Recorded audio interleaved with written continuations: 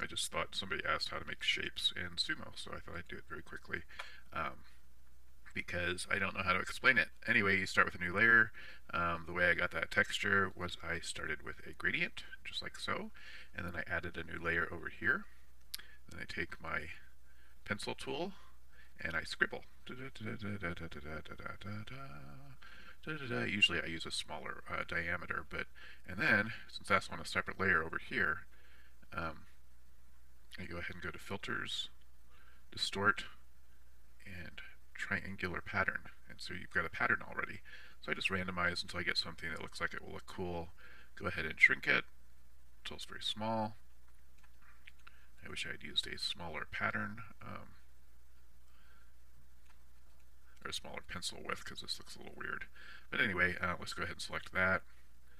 Push OK. I lighten that a bit just so that it's not quite so predominant, like so. And then I merge it down to the gradient layer. Merge layer down.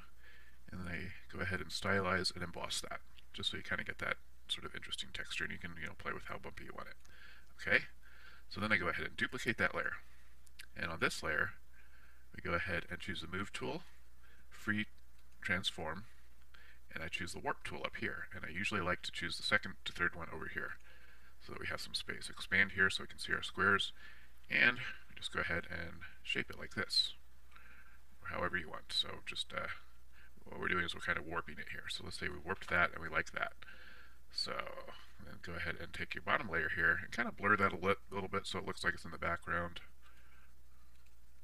I would go ahead and gauge and blur it. Put it on low, looks a little better. And then I like darken it a bit so that it looks like it's more in the background. Okay. And then let's go ahead and duplicate that blurred layer. And we'll choose the second one, and we'll go ahead and Filters,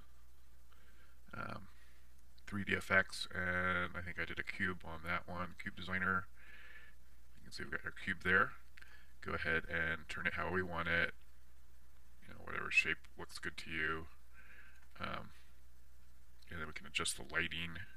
I don't usually, this lighting's kind of weird to me, so I guess I like that a little better. And go ahead and let's see. Yeah, I guess that looks good. And we'll go ahead and